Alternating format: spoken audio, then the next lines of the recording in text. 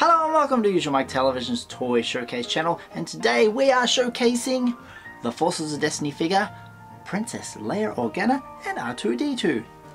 The packaging for these is so cool. This line here is specifically for girls, but they'll say it's gender neutral, as we all collect Star Wars figures. Whether you're a boy or a girl, doesn't matter.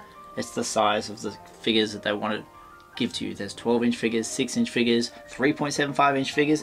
These are the Barbie doll size figures. I would say it's a 12-inch figure.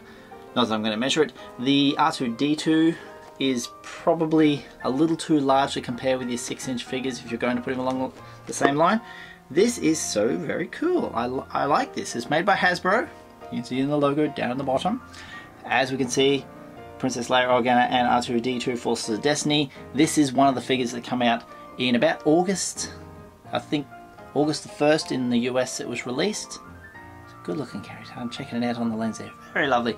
And there's a few in the line I'll tell you about. At the moment, available is obviously this one. Sabine Wren from Rebels, which she has a removable helmet.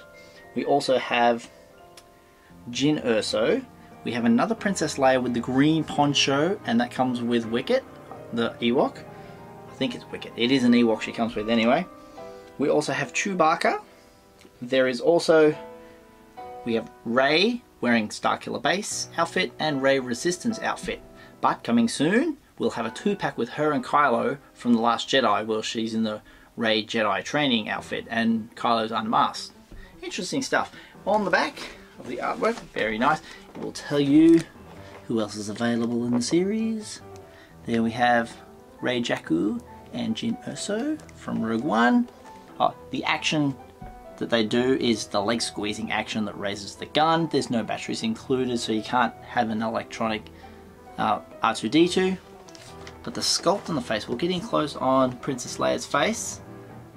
Very lovely. A lot of time, care and effort went into sculpting that face. I can't see a flaw with it. I think it looks beautiful. Over the years, as you've noticed, the technology has become a lot better in facial sculpts and how they make things look when they're painted on eyes. You can always get the lopsided eyes, lopsided everything.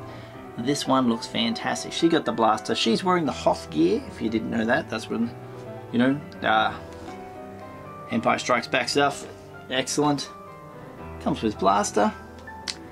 Eventually it will be cracked out of the case, but for the time being, just for this toy showcase, we're going to leave it in the packet. It is a cool little figure. Go and pick yourself up one. It is the Forces of Destiny, if you've never heard of it before. There is a cartoon series linked to it as well. You can watch that online at Star Wars YouTube channel, I believe it is. It'll be available on there. Check that out.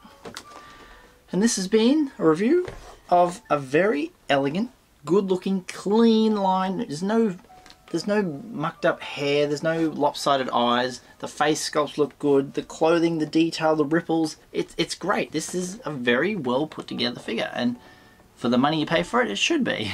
That's all for today. My name is Usualmike. You can follow me on Twitter at Usualmike30, or you can follow me on Instagram at Usualmike Television. I'll take a photo of this and put it up on the channel, on the page for you. You can go ahead and subscribe, leave me a like, drop me a comment, and I will see you guys next time. So all the best.